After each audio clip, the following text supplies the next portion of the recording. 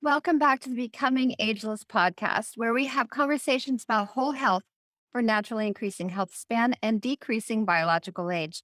I'm your host, Robynn Fredericks, and I believe in living and being ageless.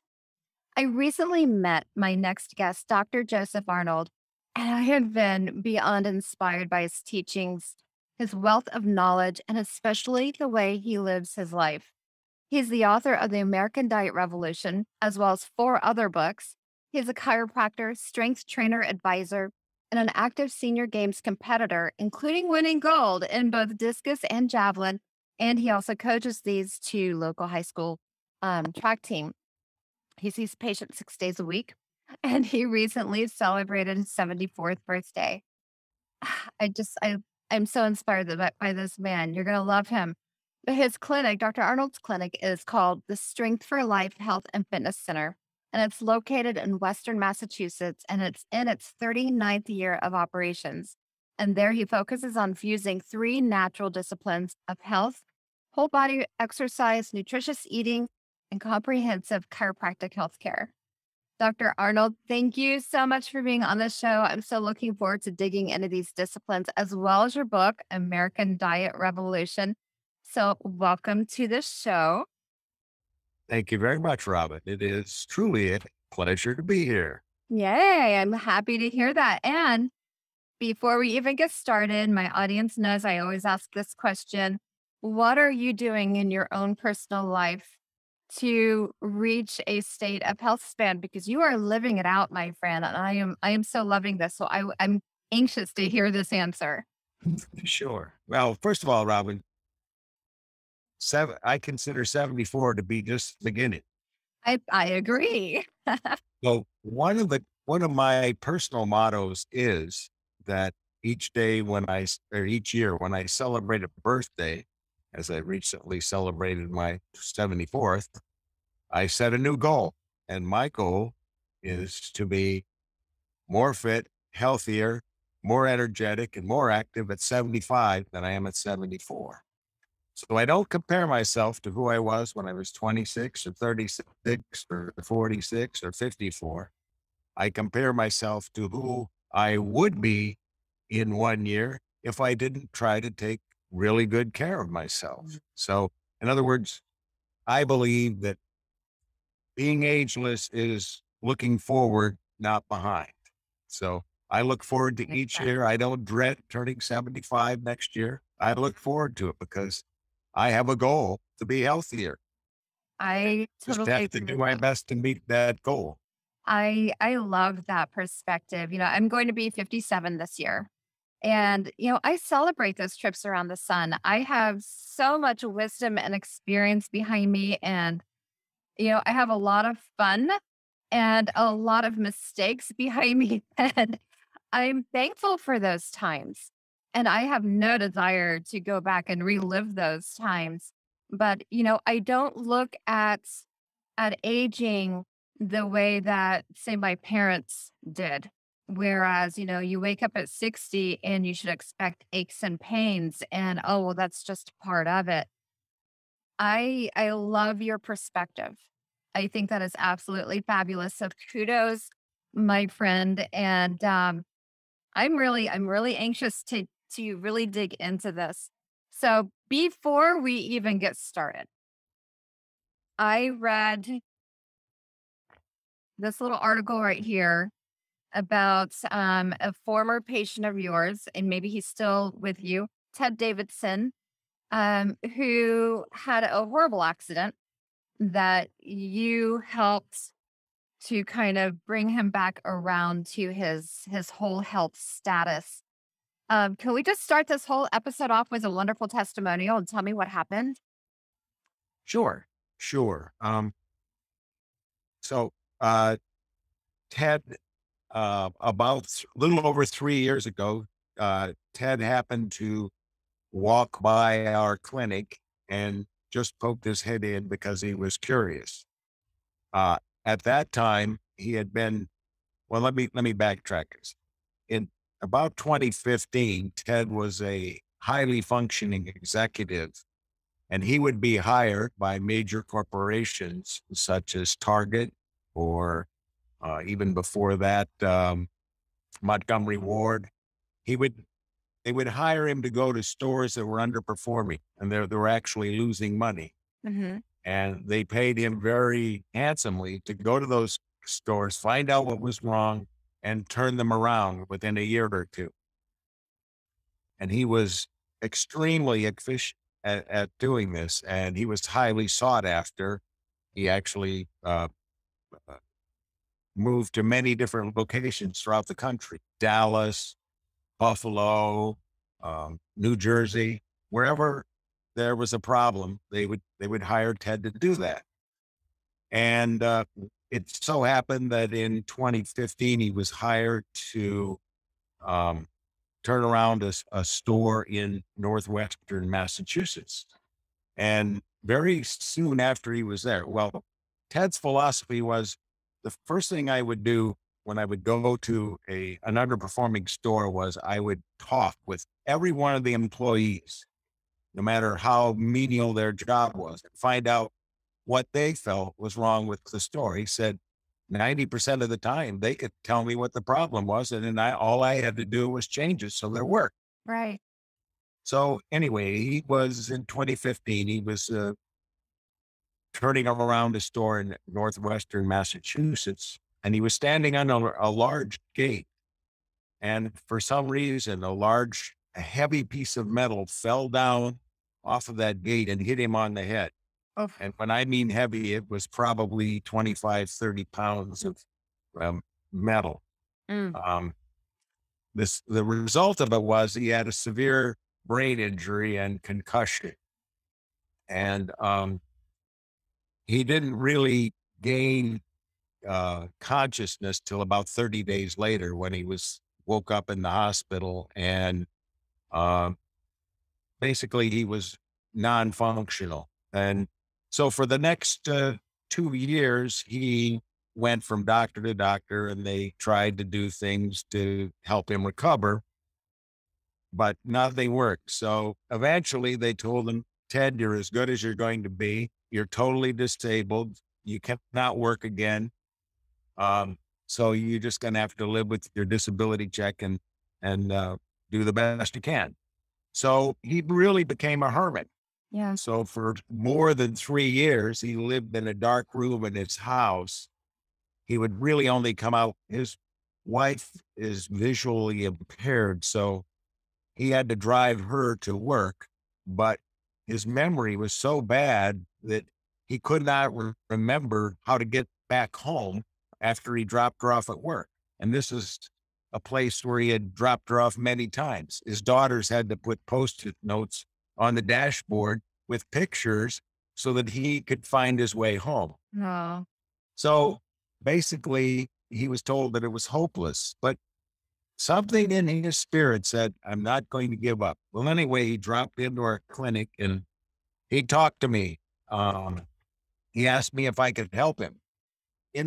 During that 3.5 years, he did what a lot of us would do if we were marooned in a dark room for that period of time. He ate. So his weight ballooned from the low 200s to the high 300s, nearly 400 pounds. Wow. Back when he came in, he couldn't even fit in the chairs I had to interview. So anyway, he asked me if I could help him. Well, in the back of my mind, I had just finished. In fact, American Diet Revolution had just been published. And I said, in the back of my head, I said, I know I can help this guy lose weight because he told me what he was eating, which was, the typical American sad diet. Right. But what he really meant was, can you help me with my brain injury? And I avoided that subject. I did not give up on him, but I didn't want to promise him something that I couldn't deliver on. Of course. So I started him as I start many people, and I have many disabled people who start in my fitness center. And it caught fire. Within a few weeks, he was coming 6 days a week, and he was obviously, it was very crude for him to begin because he was, his waist was 5 feet around. Okay. He was enormous. So we had to start very slowly, but for some reason, he just caught fire. And that inspired me to challenge him to do what I think is the most important part of strength exercise. And that is not just to do an exercise mechanically. You're not just lifting weights, but to focus in on your body and to feel what's happening in your body as you exercise.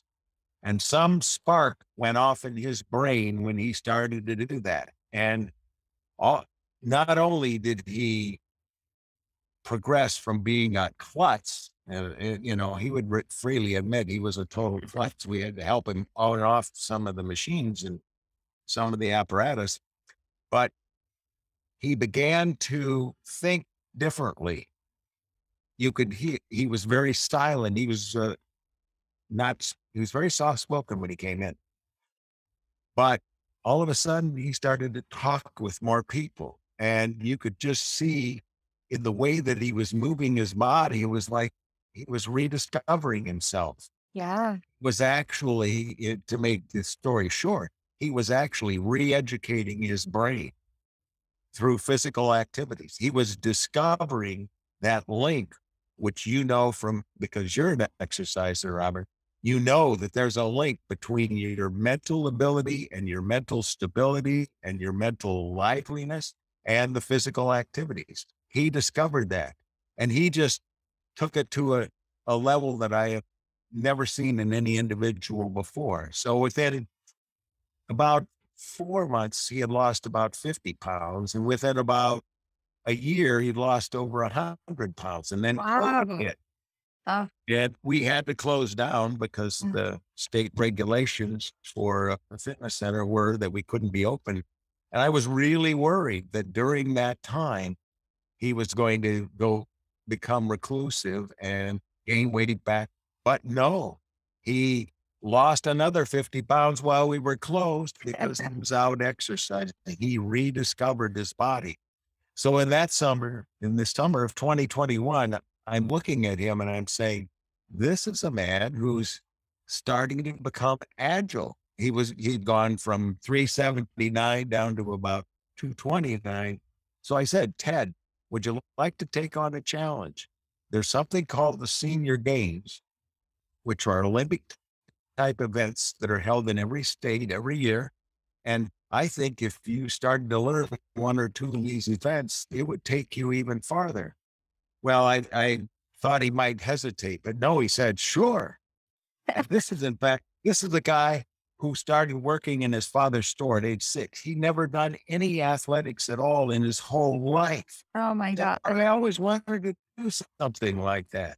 So I worked with him, and lo and behold, within a short period of time, he was doing so well that I think it was in the Vermont Games, he qualified to go to the national games, which are going to be in 10 days in Oh my Fort God. Lauderdale. Wow. And I are going together. We're going down to Fort Lauderdale.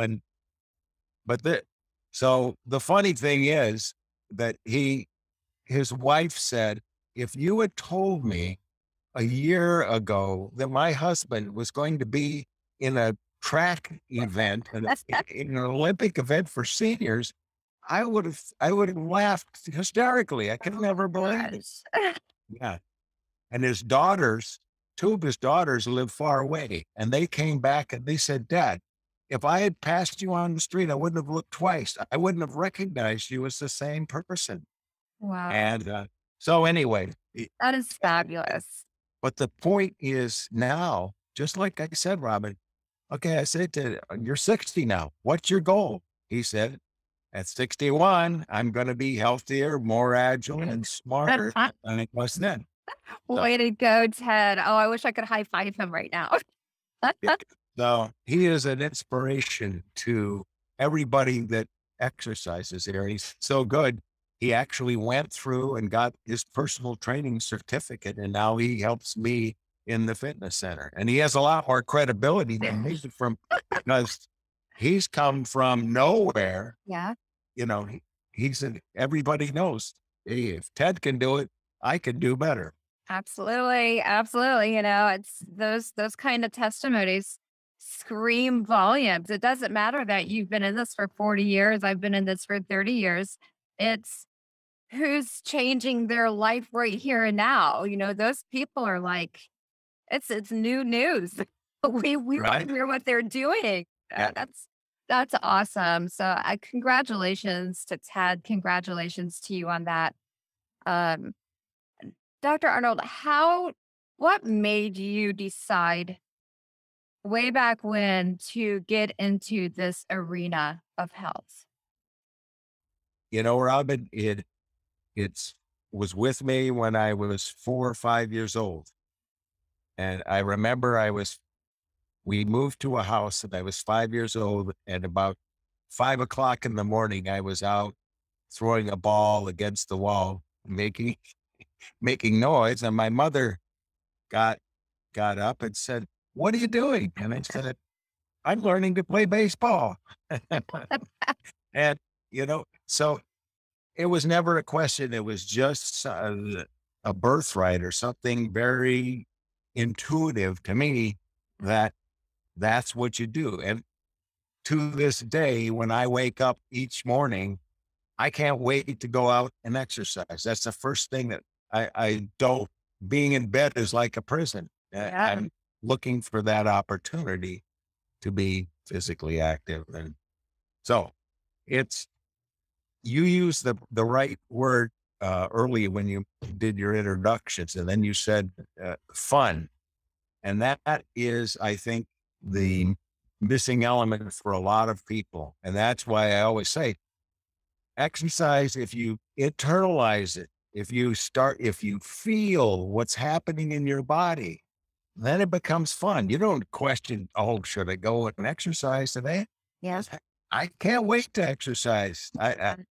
Now that's it's not the panacea to all the world's problems, all our individual health needs, but it is a huge barrier for a lot of people. So Yeah. people like you and our job is to inspire, to be the inspiration for their perspiration. Absolutely. I heard another podcast.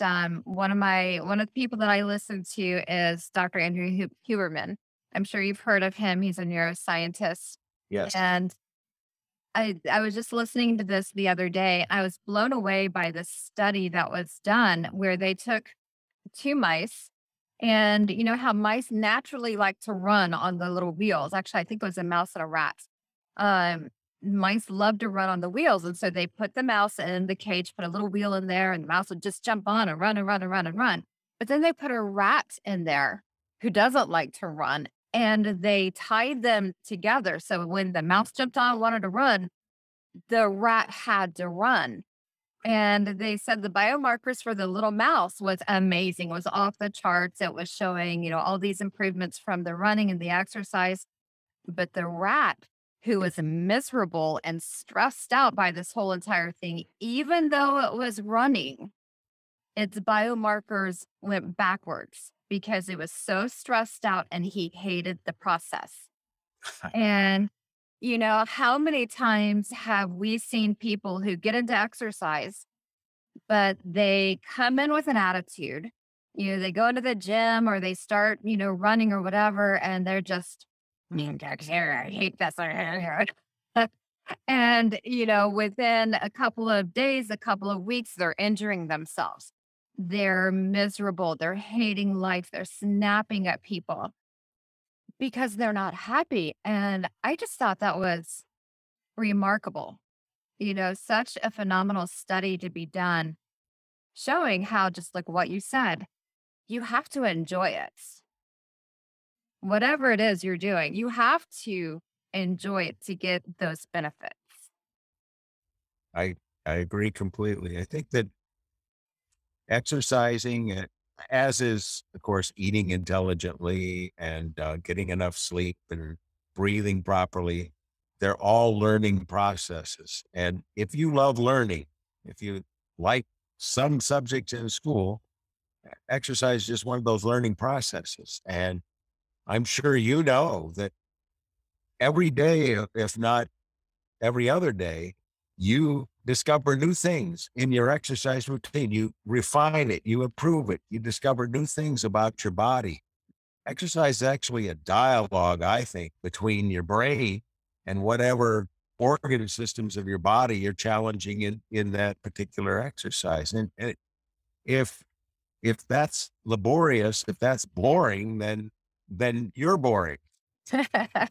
So it's a discovering process, and it's exciting. Each day is exciting and a little bit different and always challenging. Yeah, as much as we want to be ageless, there are some inevitable things that happen to us, but those things are minor compared to the potential we have to discover new things about us. And that's what's cool. As we age, we can discover new things that we can do. We may not be able to bench press as much as we could when we were 25, but we might be able to discover a new way to dance, or you might take up, as Ted did, the discus, or he's doing the javelin now. Oh, wow. The javelin.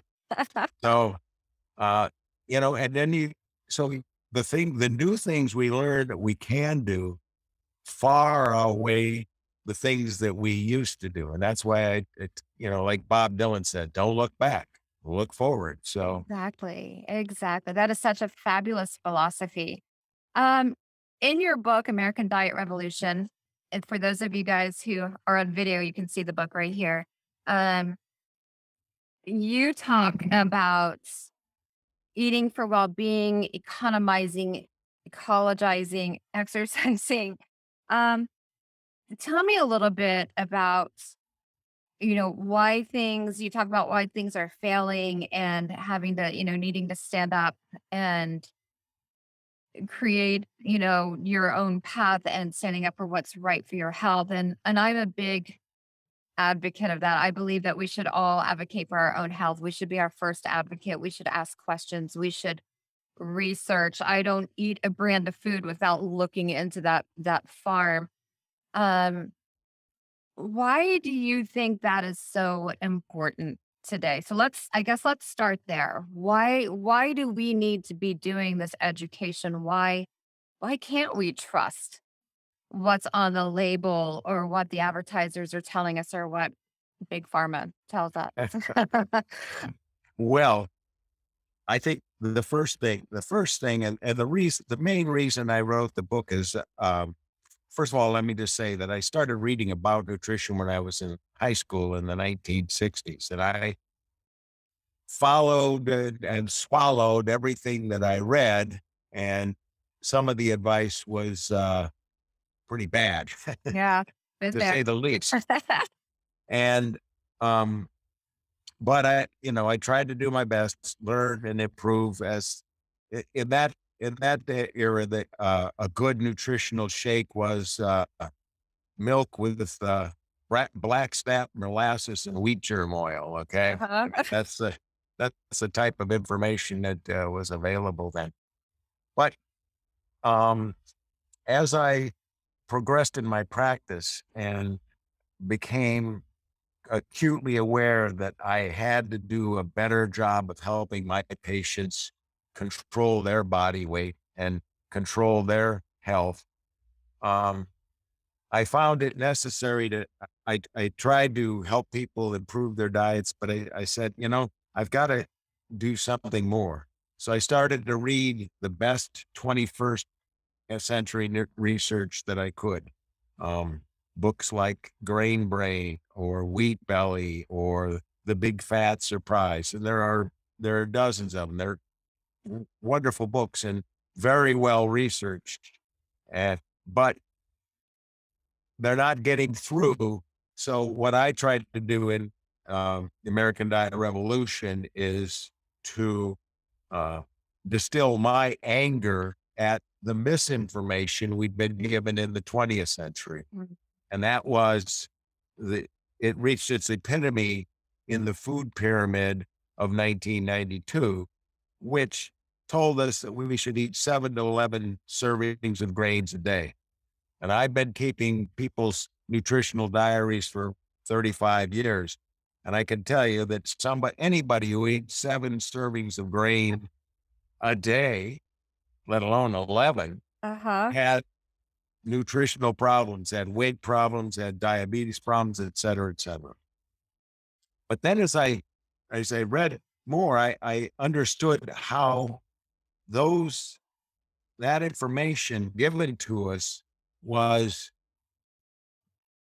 promulgated by economic and political factions and not by nutritional research.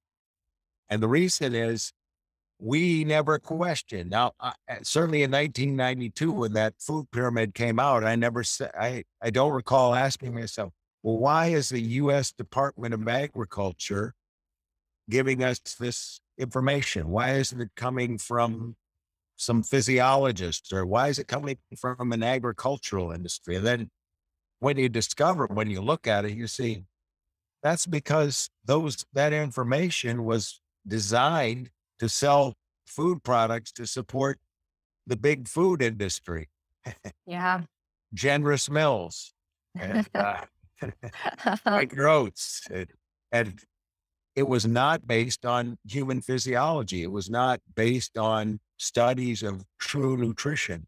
And the nutritional studies that were brought forward were deliberately misconstrued. I mean, it's almost unfathomable how vested interests were able to manipulate so-called quote research in the 20th century and convince people that that was what they should do. And but it was only in the 21st century that this has really been exposed. So that's why I said I'm not a nutritional researcher myself. I'm just a clinical practitioner. But I could see that if I could just summarize the best of these 21st century researchers and make it a little easier for people to improve their diets in an intelligent way, that I could serve a purpose beyond what they're doing. Because although most of those books are extremely well written, they're not inspirational. As a matter of fact, what they did is they made me angry and very angry. And that's why I called it American Diet Revolution, because we have to get angry about this. We were duped. we were well, just to give you a few statistics, in 1961, the diabetes rate in the United States was 1%. It's now about 12 to 13%. The obesity rate in the United States in 1961, which is when the American Heart Association, American Hospital Association started to recommend these diets throughout the 20. In the year 2000, the obesity rate in the United States had increased to 33%. It's now like 38%. 20% of our teenagers are now pre-diabetic. I mean, it's just rampant, and it's all a result of people eating based on misinformation of the 20th century, which is seeped into the 21st century. And we have so many great scientists now, like your guest last week, who really have shown we've got to change this. We have to reverse this. Even if we exercise every day, that's not enough. We have to learn to eat better. So that's the revolution that has to happen. I think that, people like you have done a great job in inspiring more and more people to exercise later and later and more intelligently throughout their lives. But we need to also change that nutritional quotient, because it's still not getting through. It takes a revolution. We have a revolution in exercise. Women's sports, finally, we're starting to see, women athletes celebrated throughout the world, which should have happened 50 or 100 years ago. But we're not getting that equality of information in our nutritional efforts so far. So we have a big job ahead of us. We do. We do. I remember, thinking back to the 90s, I was just really getting into nutrition. And I remember that food pyramid and looking at that food pyramid thinking, how in the world am I going to get people who are concerned about calories to eat that many servings of grain? And I mean, I would like sit down and try to do diet, how do I get that many grain servings in? And I'm like, holy cow, plus everything else. And so I never bought into that because I was like, this is just wrong. But one that I bought into, Dr. Arnold, oh my gosh, back in, it was probably 94, 95, when they came out and said, oh, you should not have more than 30 grams of fat. And even lower if you can do that. And I was like, I can do that. I could drop it down to 10 grams of fat. And I did that. And I thought, I competed with myself and I'm like, I can do 10 grams of fat a day. And I did it for almost a year. And you know what happened? My fingers got all prickly from losing the fat, kind of like, when you're in a swimming pool for too long. Yeah. And I looked at that and I was like, what's going on here? And, I kind of jumped off that bandwagon saying, okay, my body obviously needs some more fat here. And it was shortly after that that people started coming back saying, yeah, maybe we were wrong with that one. But yes, I completely hear you. I think as, some of the nutrition professionals, as we were going through things, I know with myself, I always had to be the first guinea pig. Before I would put any client on something, I had to try it first to see what is the good, the bad, the ugly with it. And, it's kind of good because we've kind of been our own research subjects and we've learned how to navigate and what to look for. So now that you're in this place, you've been doing this for about 40 years, and you have a brand new person sitting down in front of you saying, okay, I'm eager to go. I want to learn. How would you suggest to them to be able to do their own homework, to be able to educate themselves? Where would you tell them to start? Well, again, the first thing I would try to assess where that person is on the continuum of health awareness. Because you don't want to try to drown somebody in too much information or too much technical information. Sure. So the first thing I always begin with, before I accept any patient into our training clinic, I always do a personal interview and assessment with them. And I have them write down, I need to know what their health history is, whether they're taking any medications, whether they've had surgeries, what injuries they've had. And, but beyond that, I also ask them what their personal goals are. What is it that and when I begin to get an insight into what the person wants, then I can kind of begin to formulate a plan by which to help them educate themselves. It's not my job to just give my information like I'm the guru. I want them, because if you recommended something to somebody, you should eat this plan or follow this way, and they don't understand why, they're not going to follow it for very long. But they have to learn where they can begin and how they can start to think for themselves. So if I always do a 1-week nutritional diary of every person. And I tell them, I'm not going to give you the South Beach diet or the North Beach diet or the Indian Ocean diet or the Mediterranean diet. I'm going to find out the Judy diet, and we're going to see what can we do to make the Judy diet better. Right. And so that they don't have to make it. But then see, that makes them have to be an active participant in changing their own diet rather than just accepting what I say. I don't want them to do what I say. I want them to do what they think is right. And so one of the things I learned from their diary is what they're doing. And if, for instance, I find somebody that's very frustrated because she's been gaining weight and not eating any fat, I say, there's a book by Nina Teicholz called The Big Fat Surprise. I think you should begin by reading that book because that'll help you understand you don't have to be afraid of healthful fats. Right. But somebody else who, let's say, eats oatmeal, the most common breakfast of people who have trouble losing weight is oatmeal, toast, oatmeal with raisins or bananas, toast, a glass of orange juice, and coffee. And insulin spike goes. That's right. And Yeah. and they say, well, I eat really healthy.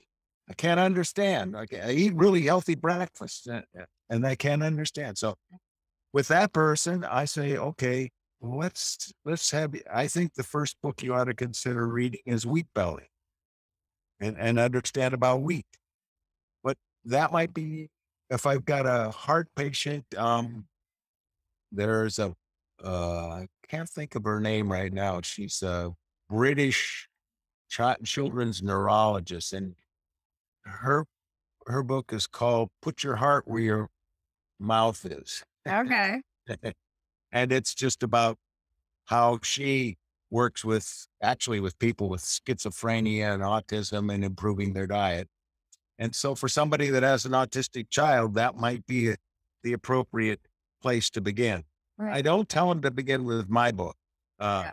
They can, but I want them, everybody has to start at a different place. Right. Just like in exercise, I always do a body comp test to find out, if somebody's 49.5% body fat, and that happens, I'm not going to start them out on a vigorous cardio program to have them lose 50 pounds in a month. Okay. Yeah. I got to just get them step by step and bring them along. Well, the same thing with nutrition. You just evaluate where each person is, and then you do your best to try to inspire them, give them information. And if they I think, Robyn, that if we go through the discovery process, we discover things just like that, like you were talking about how your fingers felt numb.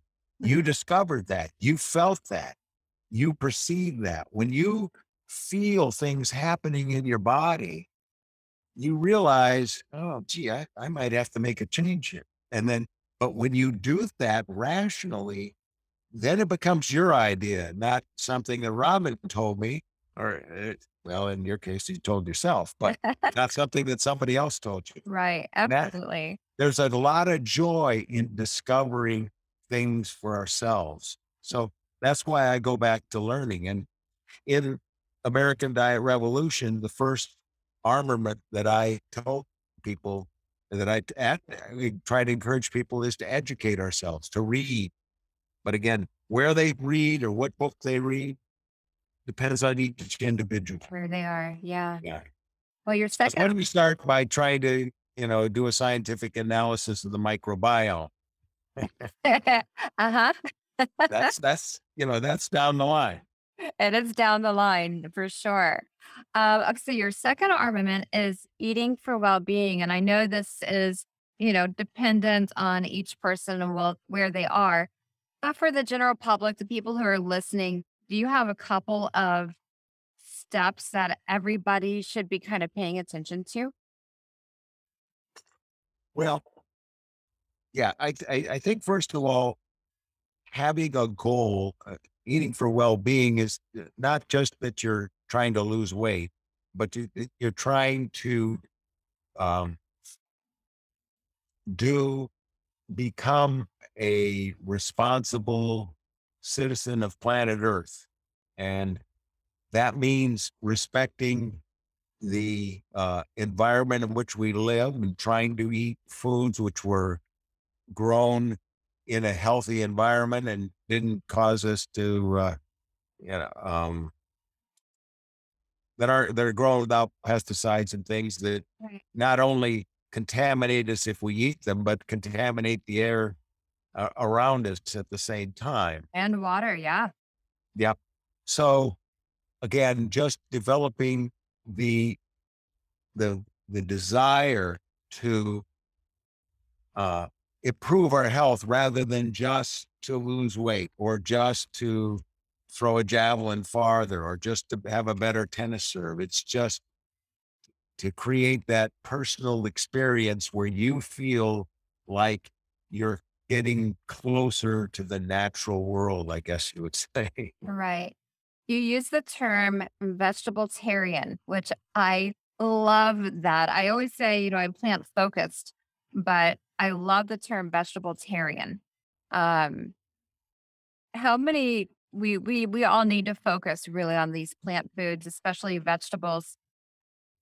How many servings should a person really aim for a day, do you think? That's a great, In an optimal diet. yeah. Well, I think somewhere to just to answer your question, generally somewhere between 5 and 10 a day. Uh-huh. Um, for some, so again, you kind of have to start at the beginning. I've when I do a diary, I've had some people that only had 2 vegetables in a week. Yeah.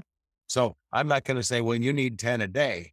I'm Right. going to try to say, you know what, if we can get 2 vegetables into your diet a day to start, but get them at least to the point of eventually getting up to 5, Yeah. you know, as you're aware,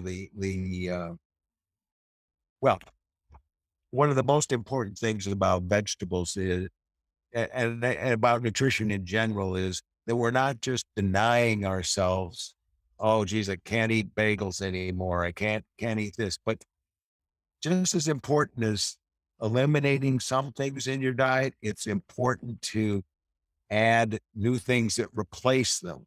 So instead of munching on potato chips, you start to munch on pistachios Right. or stuff that you develop these uh, better avenues so that you don't feel like you're being denied. As you will attest, if you eat healthfully, it feels good. It tastes good. Pistachios taste great. Once you acquire and develop a taste for things like that, the old things that maybe you like in your teens don't appeal to you Oh, as yeah. much. Yeah. So replacing those foods is just as important. It's just as important to add new good foods, to add sauerkraut to your diet as it is to eliminate bagels. Right. Definitely. Absolutely. I don't know about you. I love getting like the big containers of lettuce. And sometimes I'll sit if I'm gonna like do some watching TV or something. Other people around me grab potato chips. I grab my little thing of lettuce and I just sit there and munch on lettuce and it's crunchy. If you want to throw a little salt on it, fine, go ahead, do so. But it's like I actually enjoy it. It's not like, I'm punishing myself. I enjoy that. Right. Sure. Sure. Yeah. Yeah.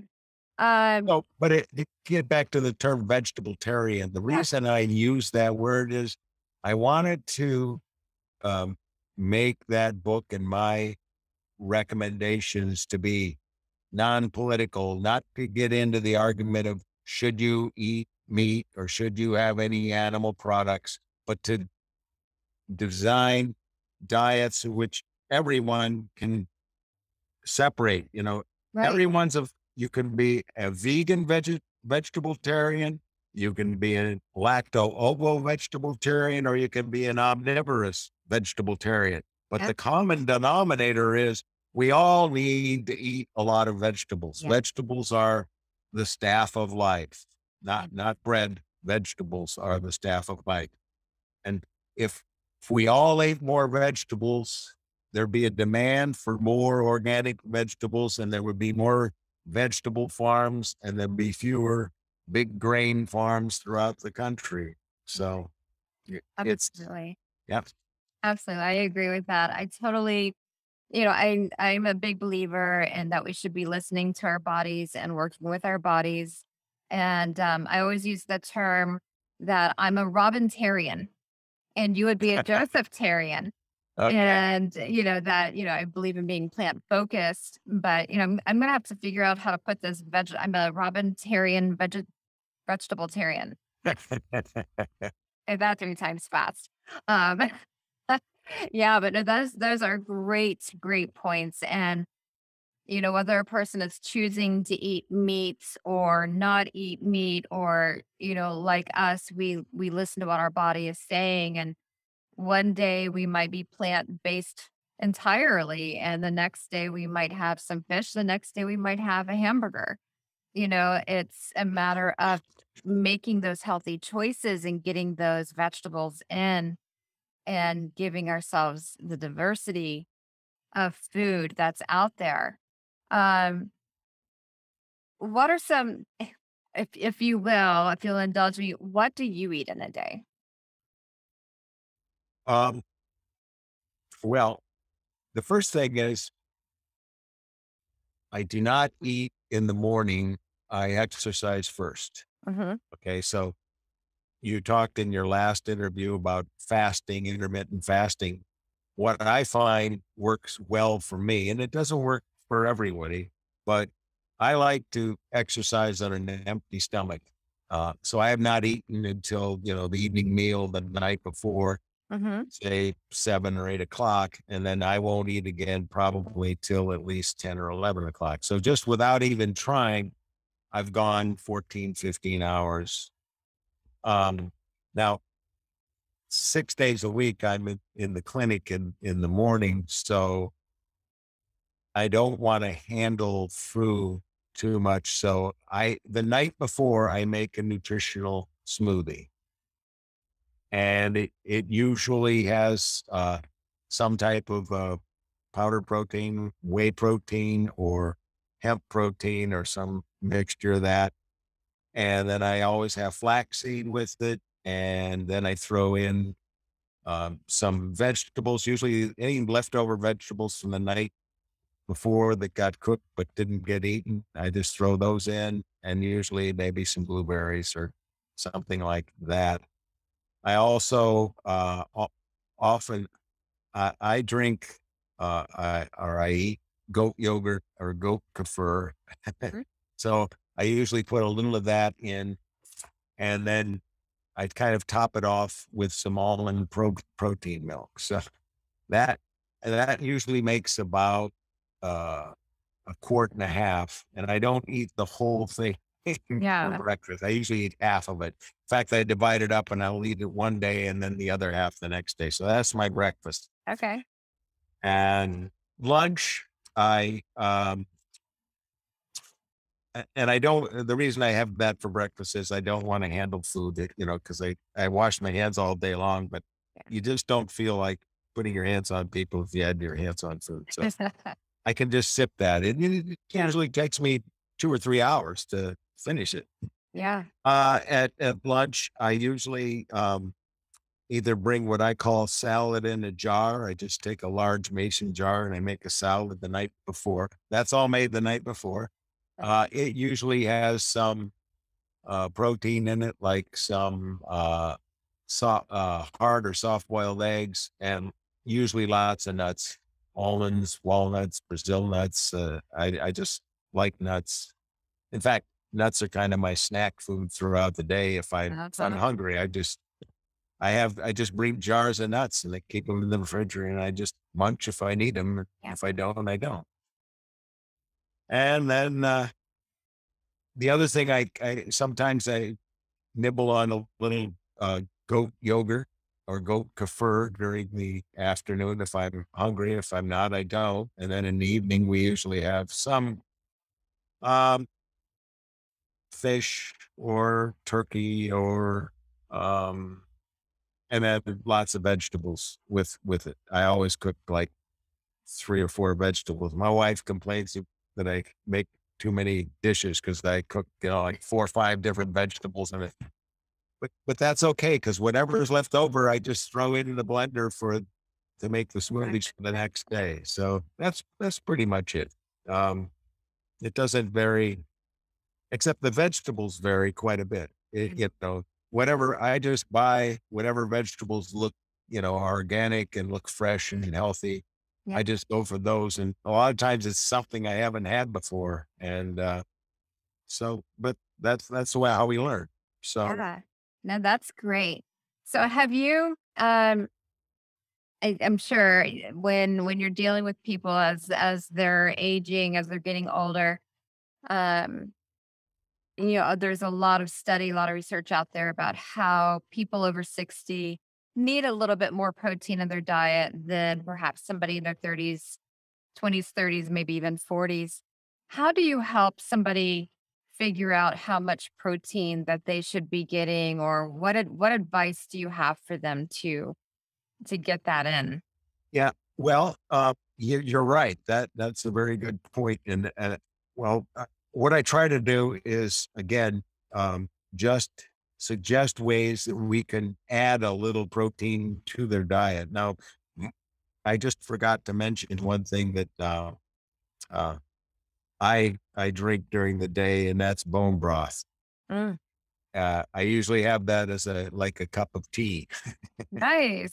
and but I think bone broth is extremely important, especially women, 60, 70, 80. Our average age trainee here, by the way, 68. So Hmm. I've started people. In fact, I started the guy this week who is 86. I've started people Oh, as old as 91.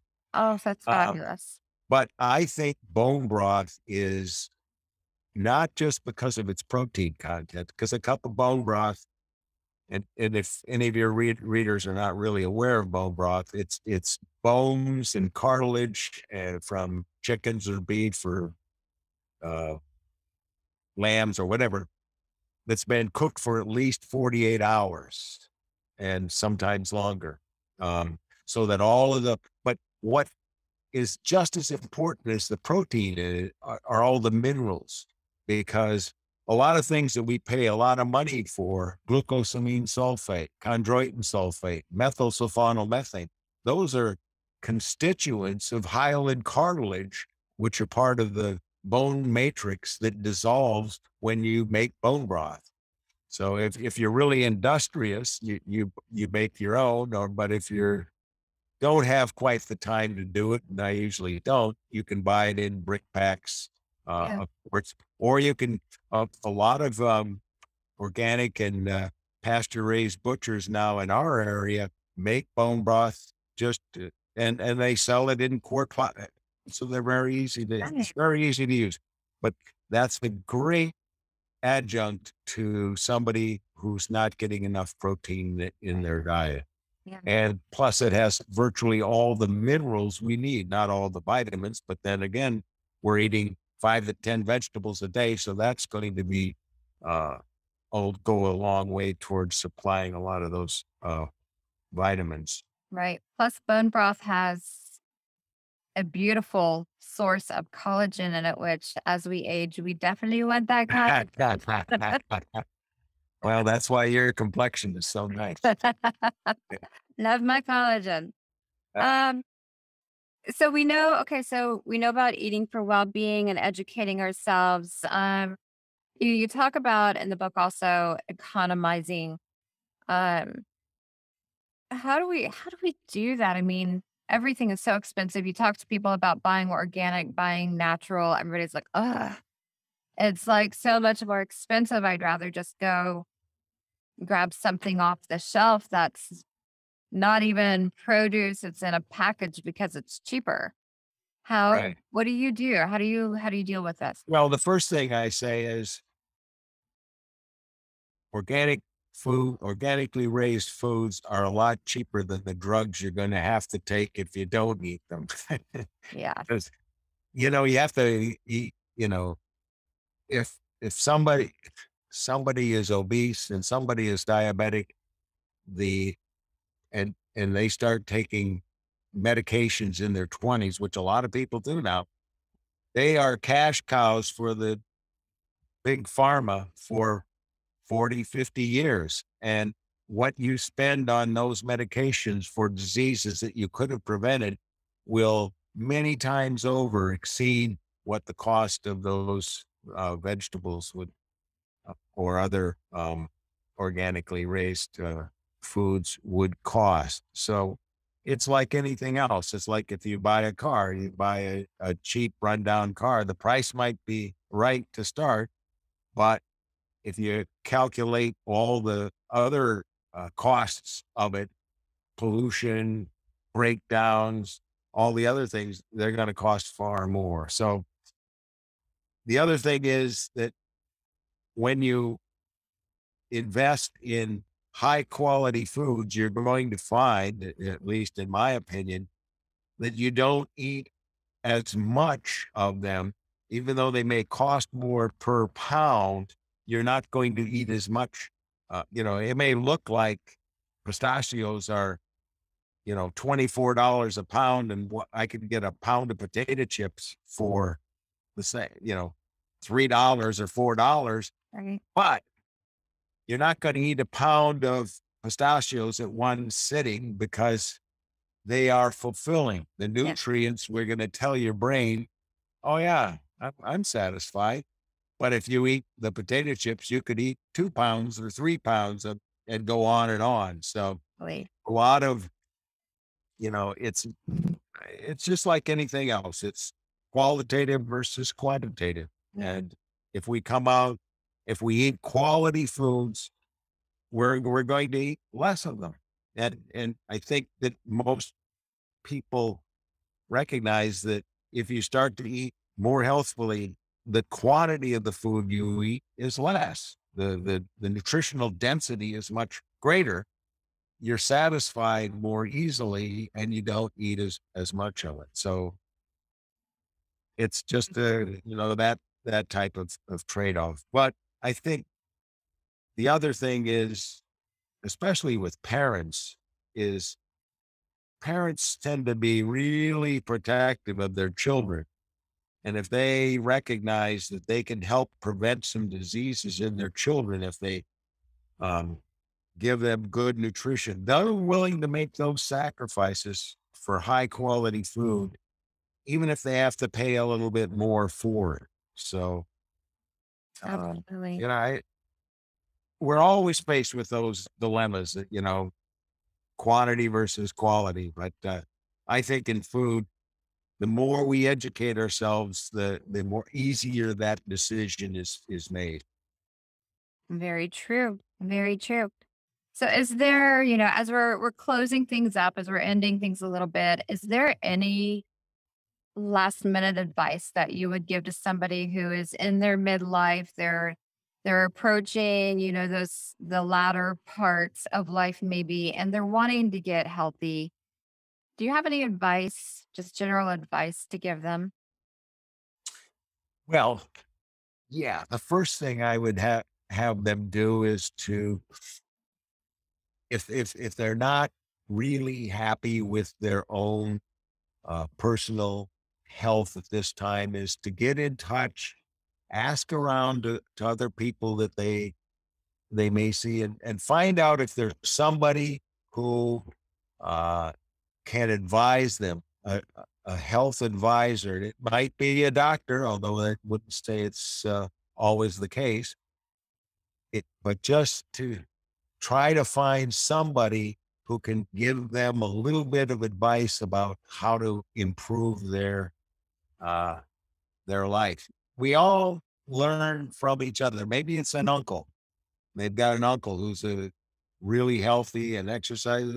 What do you do, Uncle John, to be what inspires you? Where did you learn this? And we all learn from each other, not to feel as though we can solve every problem ourselves. We have to be open.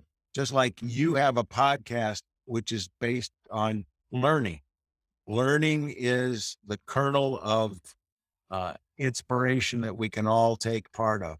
And if we're open to learning, We can learn new things about our bodies, about our health, about the peace in the world, um, all those things. If we close our minds, our bodies are going to close down too. So that's what I would say. Just we have to keep ourselves open to learning. And you know that the people that you really admire who are in their 70s, 80s, and 90s, they're reading the New York Times every cover to cover, or they're doing a crossword. They are physically and mentally a lot active, and they're not retiring. You know, when I was a kid, a retirement home was known as a rest home. And when you turned 65, I guess you were just supposed to go there and sit. And in 1930, when Social Security started in the 30s, the average lifespan was about 66. So they only expected somebody to go on Social Security for about 18 months, and then they wouldn't have to pay out anymore. Well, Time to the change. problem. That's a problem, but that's a good problem. Yeah. We have to take advantage of it. It's not just, as you would say, it's not just adding years to our life. It's adding life to our years. Truth. Absolutely. Absolutely. I know that we're living older today, but we're not living healthier as a general society. And that puts a great burden on our healthcare system. So I'm with you. It's time that we figure out our health, we make it a priority, and we start gaining our health back. We start taking it back, and it's not really about what's convenience. It's about what's going to keep me out of a wheelchair so I can go out and play tennis, up until the end. Right. Some research, and I don't remember who to be able to give him credit, but I definitely love the phrase that I want to die young but very old. That, I that's like great. that. Yeah, yeah, absolutely. I expect to be out there hiking and laughing and enjoying life to whatever degree it is going to be up until the very end. And I think we have more choices to be able to get us there today. And you're a big part of that. Well, a little part. Oh, you're a big part of it. You are helping a lot of people. And I really appreciate that. And you guys, you need to find this book on Amazon. Can you see that? It is American Revolution, or American Diet Revolution, excuse me, by Dr. Josef Arnould. And he has several other books out there as well. Now, if people want to find you, they want to connect with you, how's the best way for them to do that? I would say the easiest thing would be on our website, which is strengthforlife.com. That's been my trademark for 25 years. But you can contact me by at Dr. Josef, DrJosef at strengthforlife.com. Wonderful. And of course, we'll have that link on our show notes. Strengthforlife.com is what. Yeah. Okay. And you're on Instagram too, correct?